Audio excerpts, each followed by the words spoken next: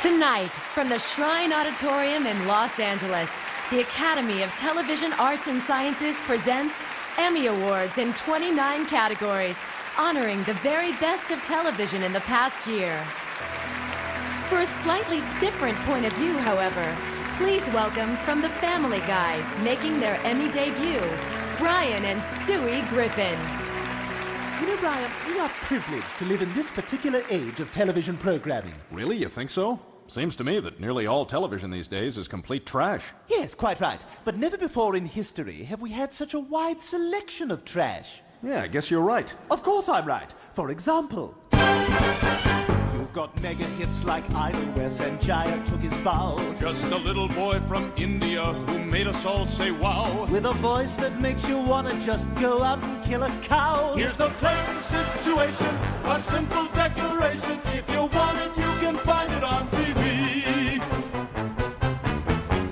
You've got Scrubs on NBC in season 7.5, with the antics of the lovable and talented Zach Braff, who reminds us that a sitcom doesn't have to make you laugh. You can try to deny it, but we can certify it. If you want it, you can find it on TV.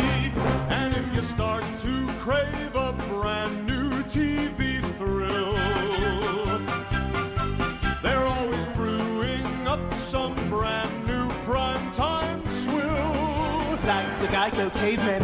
CBS was once a network that was reverent and clean, but today they've got some shows that are remarkably obscene. Like the show about a little boy who lives with Charlie Sheen. Oh, there ain't nothing to it. You click it on and view it. If you want it, you can find it on TV. You know, I think I'm getting the idea, Stewie. Huh? You see? Absolutely. Hey, how about this? ABC has got a lineup that's refreshing and alive, with its hits like Desperate Housewives just continuing to thrive. And those women look sensational for being 65. No, we won't oversell ya. We merely want to tell ya, if you want it, you can find it on TV. Now the Peacock's having trouble simply staying in the race, so I hear they're bringing Seinfeld back to save a little face. And I hear Isaiah Washington is taking Kramer's place. Oh, you may not adore it, but boy, you can't ignore it. If you want it, you can find it on TV. Now The Sopranos is a show I'd recommend, because you never know just how it's gonna.